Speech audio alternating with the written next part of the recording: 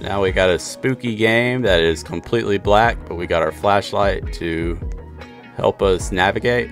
Alright, first thing you want to do is go to your workspace and insert a tool.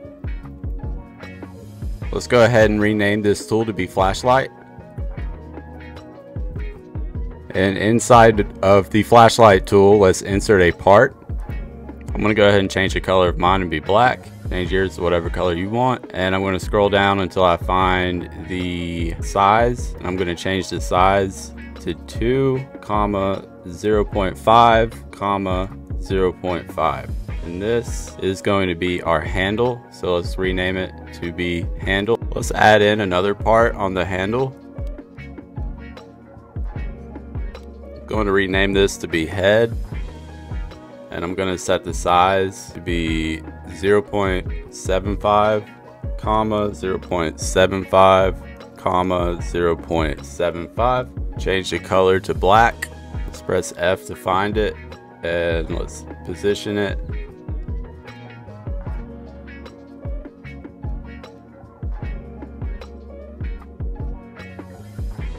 And we need the head to be welded to the handle.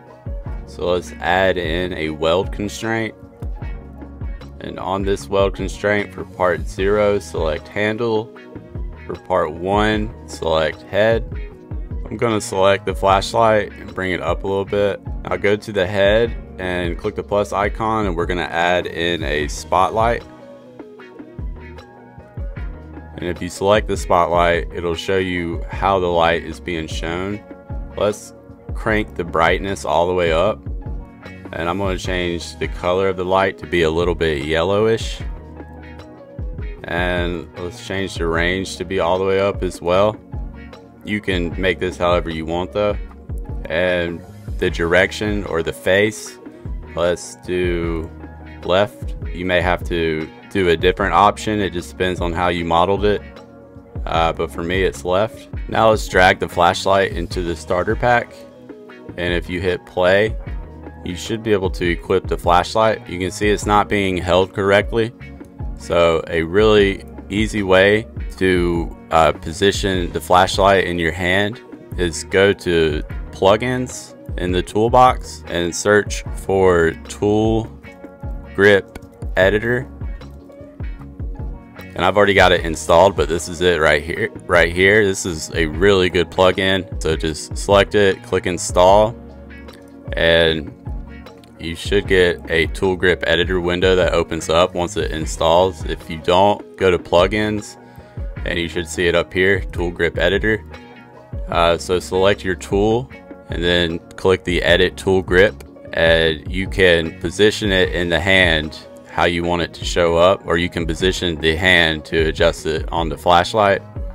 So I like to look in the window right here, and we need to rotate it. So just rotate it until the tool looks good. Once you get it positioned the way you like, you can just press play and test it out again. That's gonna be good enough for me. Alright, so we've got it positioned correctly, and the flashlight is just on all the time. And if that's what you're looking for, then you're done with this video. Congrats. But let's say you want to be able to toggle the flashlight on and off. So let's do that. Let's go to our replicated storage, and let's add in a folder and call this RemoteEvents. I like to put all my remote events in a folder instead of just putting them all in replicated storage to keep everything nice and tidy. And then in here, we're going to add in a remote event and name it toggle flashlight.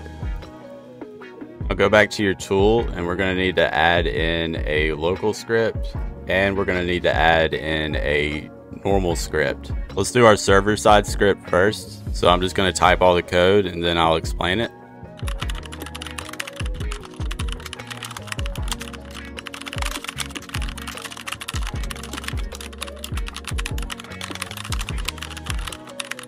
Here we're setting up a connection to our remote event. Whenever the player triggers a remote event, it calls the onServer event function.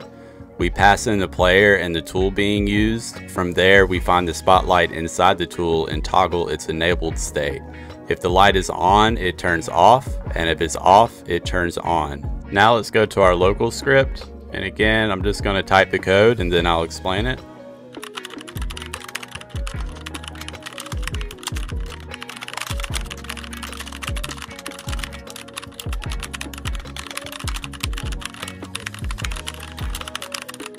So let's break this down. First, we define our references to the tool, the player, and the user input service so we can detect player inputs. And when the tool is equipped, we connect to the input began event from user input service. This event will tell us when any key is pressed. We're interested in the F key, however, so when the F key is pressed, we use a remote event fire server where we pass in a tool to send a message to the server asking it to toggle the flashlight. Alright, so let's press play and let's test it out. We get our flashlight, the light should come on at first, and then if we press F, nothing happens. So let's see what we did wrong. In our server script, we need to capitalize the L in light in spotlight. I think that is what was causing issues. So now if we press play and we select our flashlight, the light should come on. And then if we press F, it turns off. Press F again, it comes back on, and yeah, we can toggle our light on and off. And congratulations, you have just made a working flashlight in Roblox Studio that you can toggle on and off. But let's take this a step further to make it a little bit more dramatic. And by that I mean I want it to be pitch black. I want our environment to be completely black so we can really see the effects of our flashlight. So in order to do that, go to your lighting, and for ambient set it to 0, 0, 0. And for outdoor ambient, do the same thing, make it all zeros. For the brightness, set it to 0 as well.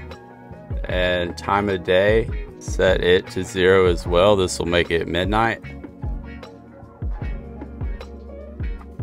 And then we still got some light coming from the sky.